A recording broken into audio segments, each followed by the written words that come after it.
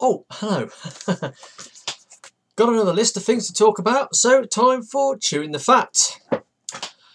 This little occasional episodic series that I do where I get things that I want to chat about, and well, mostly Transformer things, sometimes non-Transformer things, just want to talk about and put it out there.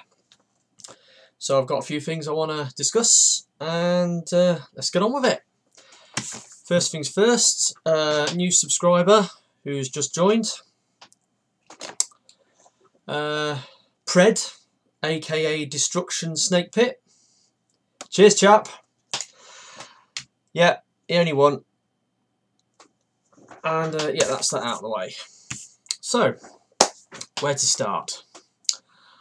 I think I can say today I finally ordered my Evasion Mode Optimus Prime from the Age of Extinction line. It's been a long time coming. I've been meaning to get this character for quite a while now. But the thing is, I didn't just want any old Evasion Mode Optimus Prime.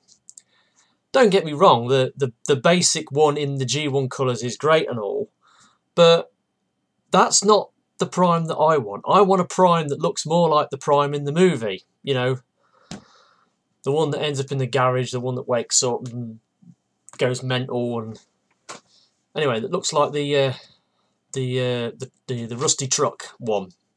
That's the one I want. Now, obviously, there's been a myriad of different versions of this character have been produced. I think was it 10 or 11 at last count? 10 or 11 different repaints. And most of them are G1 colours, but there are a few that aren't. And the one that I wanted was the Japanese exclusive stage Rusty Optimus Prime.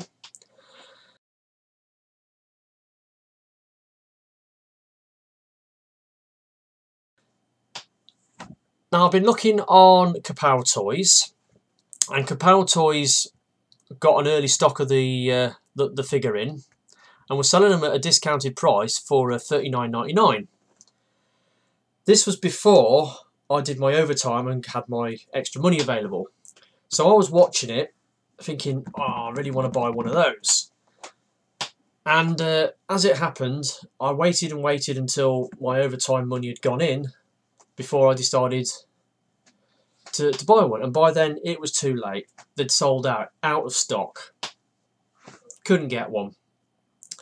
So I've been waiting and waiting for Kapow Toys to get restocked. In the meantime, the price has gone up to $44.99, which is still cheaper than what this figure has been offered to elsewhere. I mean, I think it's about, you can get it for about 51 quid off Amazon.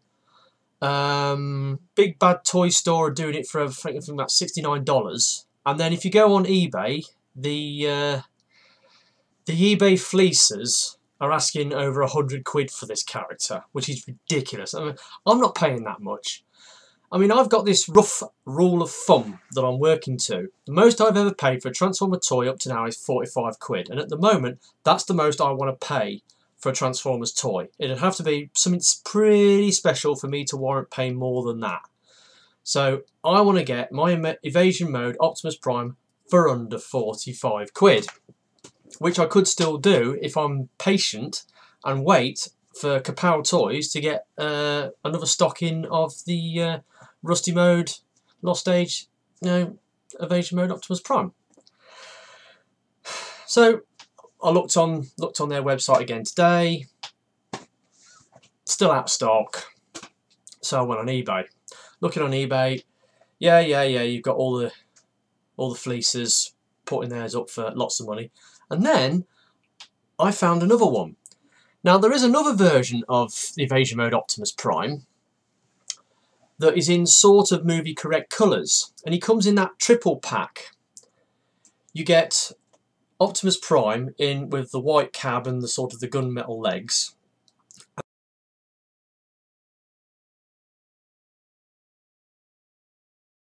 And then you have this car that's a repaint of Generation Skids in the Sonic RS colours, and I think he's called Hot Shot.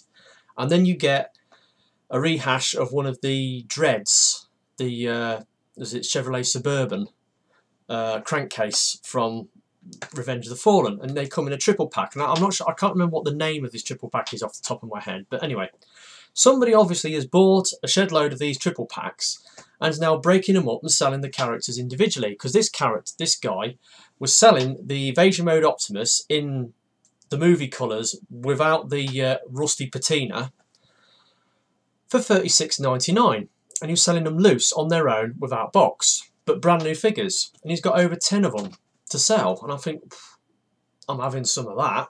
Boom, bought it. So I've ordered it, so hopefully it'll arrive next week. Not my first choice of Evasion Mode Optimus, but it'll do. It's not in G1 colours, so that's good enough for me. I could decide to maybe try and get it weathered a bit later on, but it'll do. It's on its way. Speaking of pre-ordered characters, this is something I have ordered from Kapow Toys a while ago. The I believe it's Amazon exclusive G1 coloured of Age of Extinction Voyager class slog in G1 colours.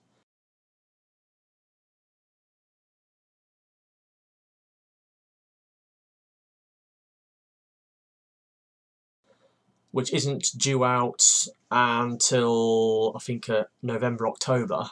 Kapow Toys is going to be getting that character in. I've pre-ordered one of those, $39.99 plus their flat rate postage. So that one's on the back burner. As and when they get the stock of those in, I shall be getting one of those, hopefully. So that's another bot that I've got on order. That's that little thing out of the way. Right, on to the next subject. My video week. I have mentioned this before. I plan to do a week of video reviews. 7 days on the trot, 7 reviews. I've made a start on doing the reviews already. I've got the first 2 reviews in the can. I'm going to keep hold of them until I've got all 7, and then I will decide which week I'm going to do them. It's kind of difficult because it's going to have to be 7 days, starting on a Monday going through to a Sunday.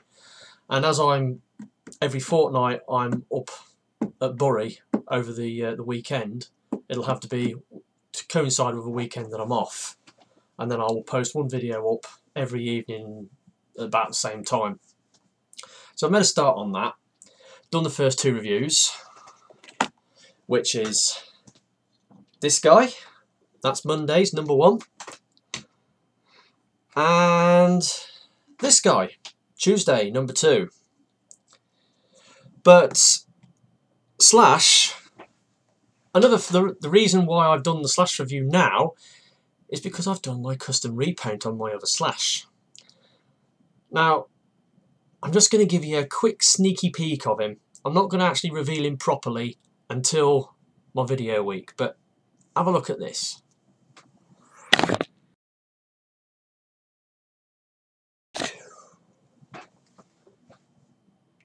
Didn't give too much away, did I? Yeah, so I'm ongoing with that. I've sort of figured out what figures I'm going to do. The only problem is, because I'm numbering them in sequence of starting with number 10, because obviously all the bots I've reviewed up to now, numbers 1 to 9, starting with number 10, I can't really review any more bots until I've got the video week out of the way. And there are some other bots that aren't on the video week list that I want to review, but would have, if I did, I'd have to keep them till later. So it's kind of an awkward thing, but so long as I get this thing done and dusted and out of the way, the sooner the better. Anyway, next thing, Skywarp. Now, if you go back through my videos to my first car boot haul, you remember this chap, the G1 Skywarp that I picked up for 30p. Probably the second bot I've picked up at a car boot sale, and it was cheap, but as you can see, he's missing just about everything. The only part he's got is his tail fin, his rudder. Yeah, he's a 30-year-old toy, somebody's been chewing his nose cone, so the rubbery bit on the end of his nose cone's been chewed. His decals are all tatty. He's really loose, but he does form a workable bot of a sort.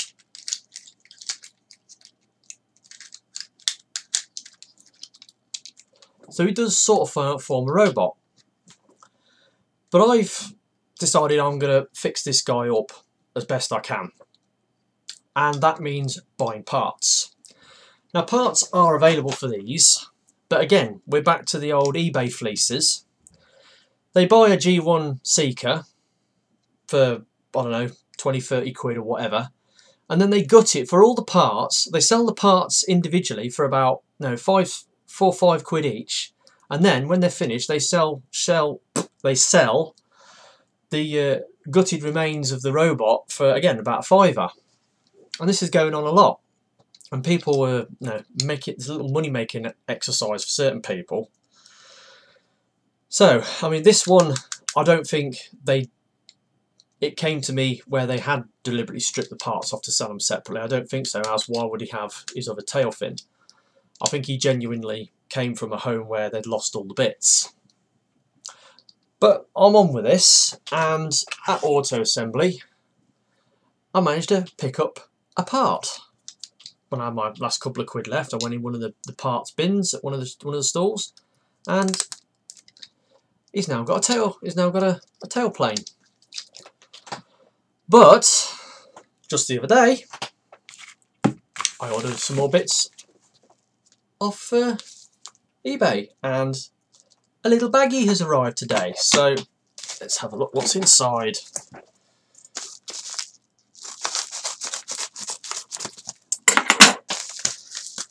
Right, unbagging.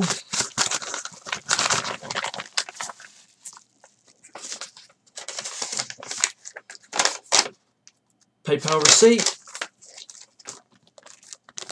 And one Seeker wing.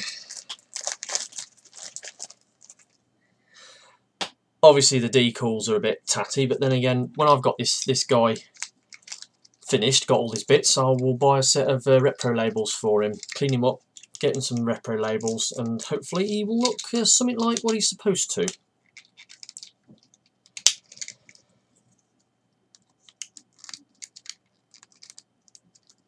Ah, look, he's got a wing. He's like half a plane.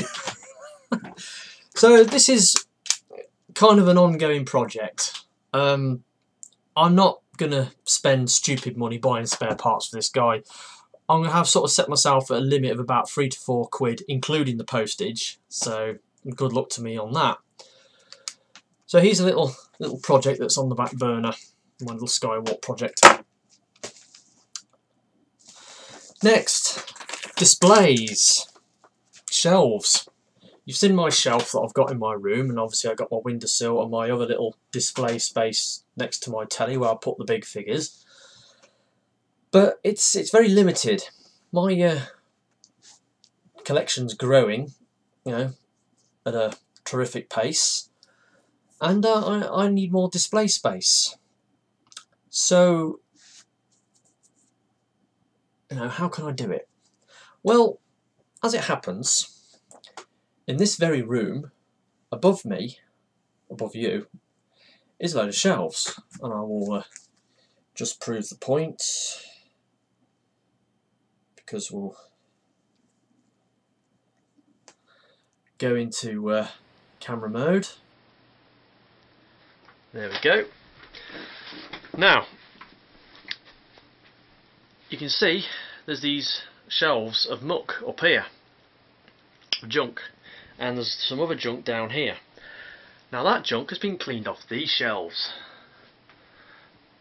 Now these two top shelves, I'm planning to populate them with bots in due course.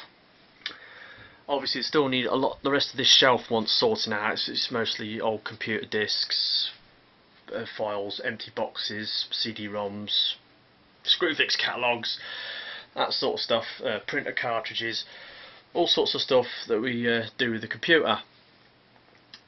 But yeah, I have a plan eventually to populate it with bots. Now, is it the top shelf or one of these shelves? You can just about get Voyager figures on, and the other one, I think it's the top shelf you can get Voyager figures on, and the middle shelf is you can just about get deluxe figures on. Well, let's just try it. Don't fall over.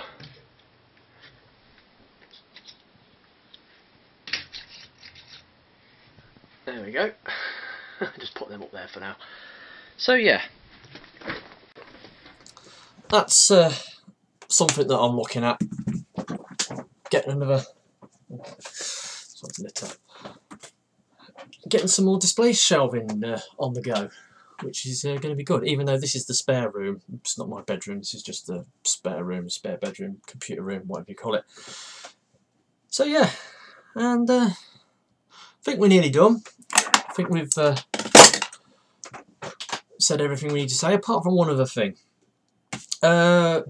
Just the last week or the week before, I decided to watch Transformers R.I.D. the cartoon series, Robots in Disguise. I've never seen it before. Fortunately, the whole series is on YouTube, so I was able to watch it on YouTube. And I was doing a video, like a review video for it, where I gave my opinion of it. Unfortunately, as I was recording it, I made a couple of mistakes, and when I reviewed the footage and looked it back, it was a bit of a mess, and I thought, well, sod this, I ain't doing it again, so boom, deleted it. I don't know whether I'll bother doing it again. It's a good series, some really stupid, silly, ridiculous episodes in it. Obviously I can see why people like Skywarp so much. He's the star of the show, he just steals the show, and he's the winner at the end of the series, where, you know, the Autobots, all the Decepticons and the Predacons have been carted back to Cybertron in, you know, on a prison ship. The Autobots say they're going back to Cybertron, and Skybite's escaped, and the last thing you see is this seascape with Skybite jumping out the water, and you can hear him singing, "Who's the smartest shark around? Skybite, that's me!" And it's it's brilliant. Yeah, I quite enjoyed the series. There's some good toys that have come out of it. It kind of makes me think maybe I would like to get a couple of figures from the R.I.D. line. But it's still it's still a bit of a silly show. Some of the episodes are totally nonsensical. They're just ridiculous. I mean, Secret of the D5 is one, and the fish test. As funny as the fish test is, it's still a silly episode that makes practically no sense at all. So yeah, I enjoyed it. From what I understand, it was a filler series that they did before, you know, after Beast Wars and before the Unicron trilogy. So it was sort of like a throwaway series they just threw in there to fill the gap between those two sort of continuations. But it's all right. It served a purpose. They sold some toys because of it, made its money, I suppose, and yeah. So I've watched it. It's all right. And that's all I got to say about it. And that brings to the end this edition of Chewing the Fat. Like I said, I'm working on my Video Week videos. The next one is going to be Beast Hunter's Ripclaw. I'm going to review. And everyone else seems to be gushing over that character, but me, I don't like her. She's going to get a kick in. So, yeah, that's it for now. I will see you guys whenever. Bye.